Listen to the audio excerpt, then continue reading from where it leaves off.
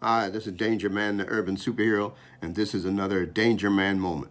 I want to do a moment of silence for Capitol Police Officer Brian Sidekick, who was killed during the riots last week in Washington, D.C. at the Capitol.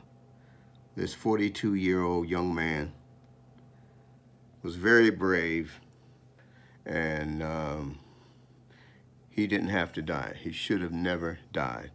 But he got beaten by this crowd, went back to his office, sat down for a minute, and passed away. Moment of silence.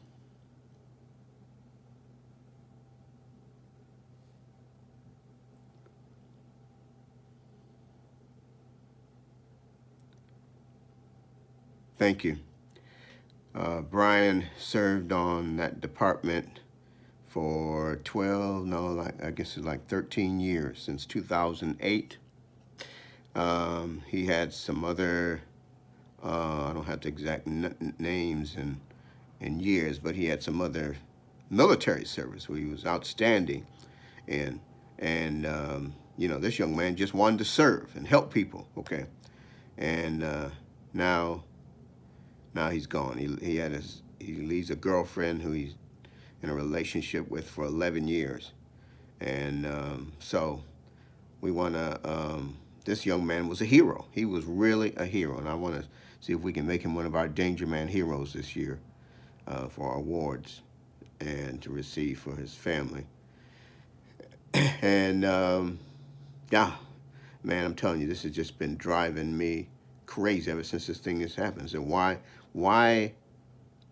would these people do that? Okay, and I hope they all go to jail. All of them go to jail. Yeah, and they hit this young man with a fire extinguisher, and them fire extinguishers aren't no joke. Okay, and sometimes you see them in the movie. Somebody get hit with a fire extinguisher. That's a plastic. That's a prop. These fire extinguishers. I mean, that's murder. You're attempting to murder somebody when you hit them with a fire extinguisher. And that's what they did. And whoever did it, they need to pay. They need to go to jail. So this is DangerMan, the urban superhero. This is another DangerMan moment. Prayers out for Brian's family, his friends, his job. He was dedicated, a real soldier. We'll miss him. Rest in peace, sir.